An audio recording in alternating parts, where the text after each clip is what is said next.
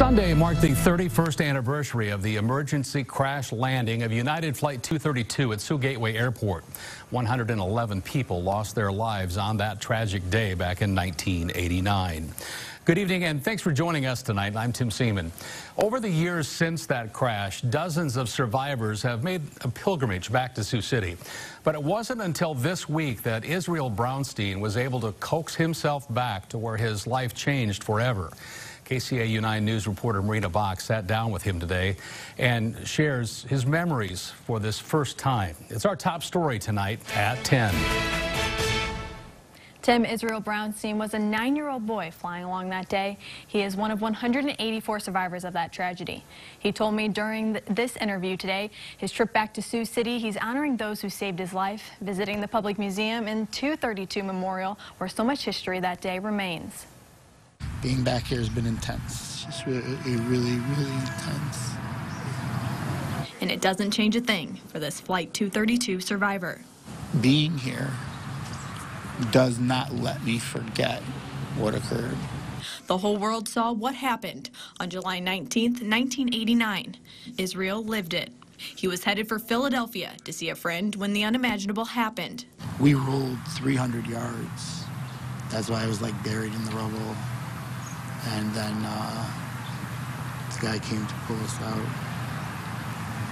It just keeps it haunts my life forever and ever and ever. The man sitting next to him that day and a complete stranger, sacrificing his body to shield 9-year-old Israel.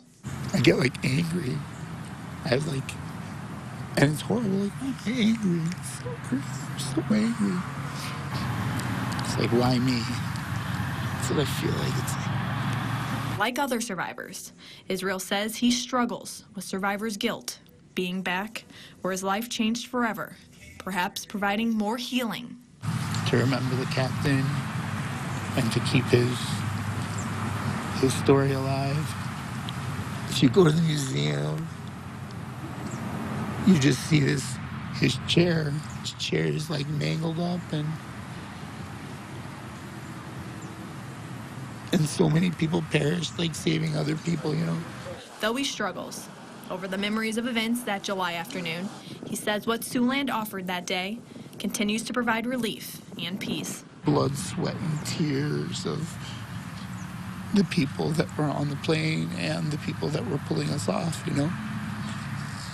All the people that were so kind to just drop everything and run and do whatever they could. It's amazing. You cannot forget. You have to remember everybody.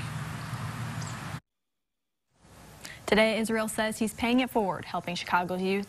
He works with the Chicagoland Anti-Suicide and Anti-Overdose Mentoring Program. Marina Bach, KCAU 9 News.